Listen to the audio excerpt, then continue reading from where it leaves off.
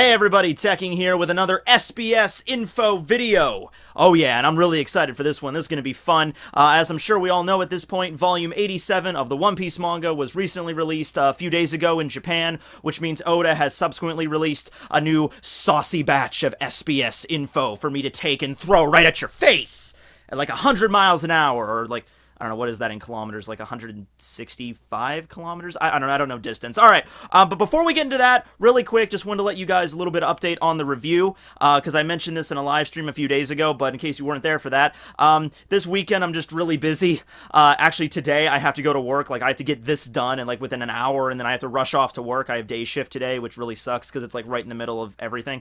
But I have some days off next week. I have a few days off in a row, so worst case scenario, if I can't get it done this weekend, I'll get it done next week. So it will get out though. Okay, so moving on to this SBS, I think it's important that we start with the most critical questions, the questions that the fandom really wants to know. Like, throw it out there, okay? Usually we save those for the last, but this one was really big, so we just need to get to that right away. So the first question we're going to be tackling is it alright if I lick Smoothie's legs? And Oda just simply responds with, "That bastard!" Yeah, you know, yeah, I don't know. Is it okay to lick Smoothie's legs? I don't know if she would be cool with that. You know what's funny? I can't tell if this guy just has a leg fetish and that's his thing, which I've never really understood the people that have a leg fetish. I mean, you know what I'm about. Like, we all know what I'm about at this point. But never understood the legs being a sexual zone. But I wonder if he wants to lick her legs because of the fetish, or if he wants to lick the legs because her devil fruit ability allows her to, like, you know, juice things. So maybe her body tastes like juice. I don't know. I have no idea. Your guess is as good as mine. Here's a poll if you would like to lick Smoothie's legs today. I'm just gonna have that up there just because I'm having that up there. Okay, so moving on. Here's another question revolving around some type of liquid.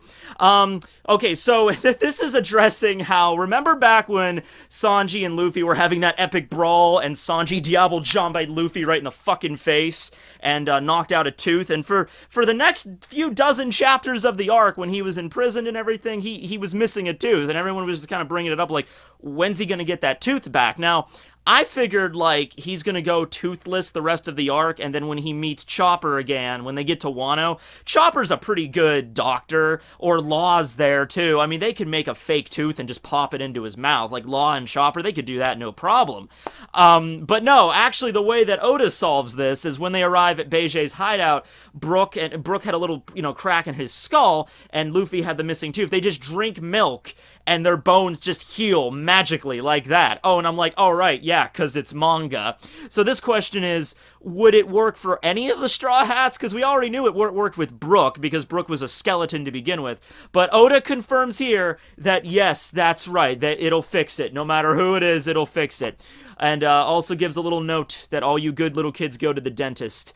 Luffy and his crew are strange people. So yeah, actually, that would be really cool. That would be a cool superpower to have.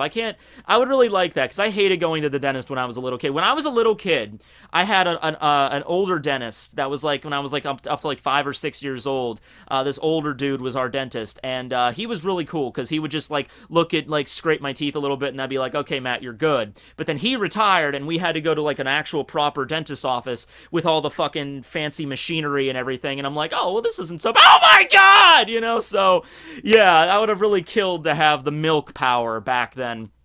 Still not a huge fan of the dentist till today, but I can deal.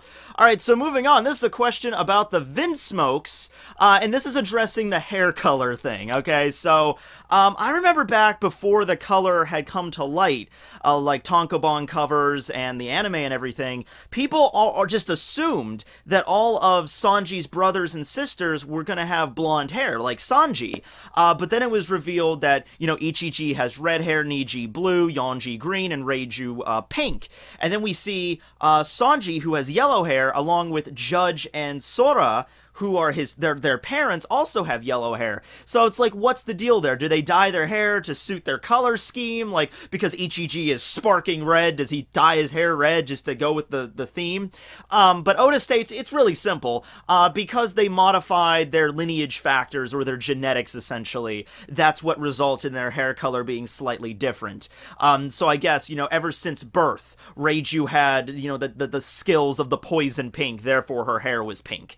Also, I think just from a marketing and just from a writing standpoint, it's in the anime, it's easier just to distinguish each one of the Vinsmoke siblings if they have different hair colors, and they're obviously going for like a Kamen Rider, you know, Super Sentai kind of feel with the Vinsmoke family and the Germa 66, so that only makes sense why they would have different, you know, hair color. But yeah, it's different genetics, and because Sanji was immune to this treatment, that means that his hair color, it's like he's Sora and Judge's own son without any sort of genetic modifications. He's just their normal son. So that's why he has the same hair color as Judge and Sora do. So there you go, an answer to that. Next up is a question about our favorite three-eyed maniac, Pudding. I know Pudding's true form, but I still love her. And Oda's response to this is freaking key. It's just, you're going down an evil path, my friend. Men are sad things. Yes, we are! We are very sad things. If you have the hots for Pudding, even knowing how she acts, here's a poll up here for your pleasure. Okay, moving on. Oh, Baron Tamago. Okay, this is one that I put in here just because it validates shit that I said already. And you know I gotta co-op that. Alright, so with Baron Tamago, the question is, you know, how exactly does the Tama no Mi work? He doesn't actually go into explain whether it's a zone or a paramecia, which I would have enjoyed if Oda would have left that little hint there. Pretty sure it's a paramecia, but, you know, Oda confirming that would have been great. No, he's just simply asking, you know, okay, he's Baron Tamago, he gets defeated, he goes into Viscount Chick. Viscount Chick gets defeated, he turns into the Duke Chicken, or, you know, whatever, Count Niwatari, because Niwatari means chicken in Japanese. So, what happens when the Count is defeated? Does he go back to being a Baron, or how does that work? And Oda confirms that, yeah, that's basically how it goes. For anyone that doesn't understand, it goes Baron, and then the Viscount Chick, and then the Count Niwatari, and then goes back to the Baron Tamago, and continue. That's the reference, that's the joke, you know, what came first, the chicken or the egg? Even though when I did my video, we've pretty much already cemented which came first, the chicken or the egg. Well, it depends what you're talking about. If you're talking about a chicken egg, it's different, but, you know, just in terms of eggs in general, they've been around, like dinosaurs laid eggs long before chickens, you know, and then you have the whole thing with the jungle fowl. But basically what happened was that a non-chicken, you know, laid an egg that became a chicken. At some point throughout evolutionary history, this occurred. So there you go. However you want to take that. Alright, so that's answering the Tamago shit. Moving on to, a little bit more information about the Charlotte family. We got a lot of that in this one. So this is something basically really quick. He's talking about how the three triplets, we had Katakuri, the second son, Daifuku, the third son, and Oven, the fourth son, are all triplets. They were all born at the same time. Along with that, he also goes to explain that Katakuri is the minister of flour on Wheat Island, or Komogi Island. Daifuku is the minister of beans from Pori Pori Island, Mame Mame Town. And Charlotte Oven is the minister of browned food. Kind of breaking the scheme there, but alright, whatever, I'll go with the fantasy. From Yakigashi Island, from Fukura Town. So that's really just going to explain a little bit more about these three siblings and how, like, they're the strongest. Now, Perospero is the first son, Minister of Candy, but remember, Perospero's kind of getting on in years, he's a little bit older, so maybe his peak, you know, fighting, you know, age has, you know, passed him, and it really comes down to those three. It really comes down to Katakuri, who is stated to be the strongest, and then Daifuku, who we don't really know a lot about. He has, like, that genie devil fruit where he, like, rubs his tummy, and then the genie comes out with, like, the halberd and, like, attacked Pedro or whatever. And then we have Minister of Brown Food Oven, who just showed up at Cacao Island, Chocolate Town, and he was, like, kind of berating Pound, Chiffon and Lola's dad. And it's very possible that perhaps Sanji's going to come out after baking the cake and fight against Oven, and then we're going to see a battle there between Heat and Heat.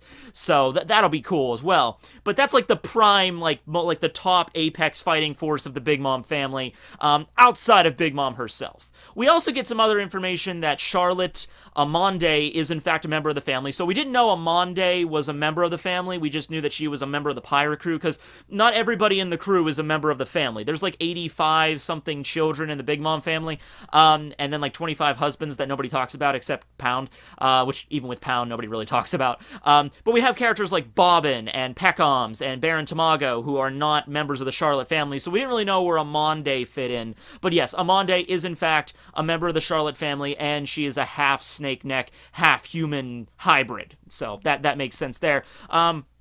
So, moving on, we have something about, oh, yeah, the big one, Shanks. Okay, this was a really cool one. Not a lot of information, but just a little bit to make us kind of whet our appetites, and this is fun. Somebody simply asks, hey, what's the name of red-haired Shanks' sword? Come on, Oda, you don't have to give us his ability, you don't have to tell us how awesome he is, can you just give us something about Shanks, alright? Because we haven't seen the dude in, like, forever.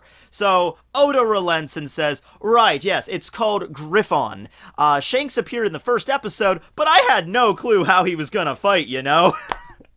I love that. I love that. So part of the reason why Shanks was such a mystery for most of the story, like, what does he even do?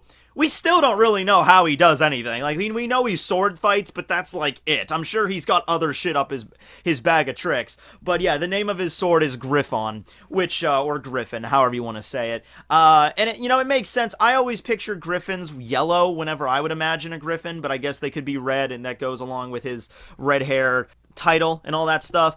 His sword itself doesn't really seem all that special. It's just like a saber that has, like, a handguard. I mean, it's a big sword, but it doesn't seem like anything super amazing. But it's probably going to be like the higher grade, like the Supreme Wazumono's, like in the same class as Mihawk. I would assume it probably would be. So yeah, that's SBS 87. I mean, there's other stuff included, but for the most part, that's everything I really wanted to address here right now. Just really quick for everybody. So what did you guys think? What did you guys think about the name of Shanks' sword? How a duel between Shanks and Mihawk would play out? What do you think about Tamago's Devil Fruit ability, or the Vinsmoke genetic factor, or if you would either lick Smoothie's legs or bang Pudding in her current state? Like, which one would you go with?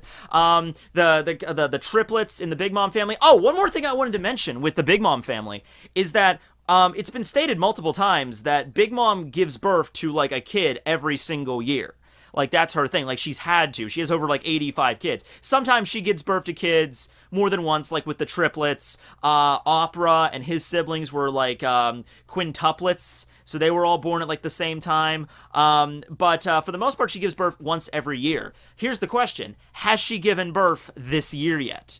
Or is she pregnant right now? I mean, being pregnant for Big Mom probably doesn't hamper her physical skill. I'm just saying, at the end of the arc, is after the Straw Hats escape and after she's been satiated with her wedding cake, are we going to find out, like, she gave birth to another kid? And she's like, you're going to grow up with an intense hatred for the Straw Hats, my boy, or my girl, or whatever. I don't know. I just want to present that to you here. Because the youngest member of the Charlotte family that we've seen so far, outside of like Beijay's, son, because that's not really Big Mom's, that's like a grandson. So I think it's that little girl that we saw with the balloon. I forget her name, like Anna or Annie or something, that was her name, that had a balloon or whatever, and she was talking to Big Mom. But I think that was the youngest we've seen so far. But I just wanted to address that as well. But anyway, yeah, thanks for watching the video. I gotta hurry up and edit this and get going. But thanks for watching. Subscribe and like and watch all these extra videos, and I will try to get the review out as quickly as humanly possible. Thanks you guys for putting up with me. Signing out. Later.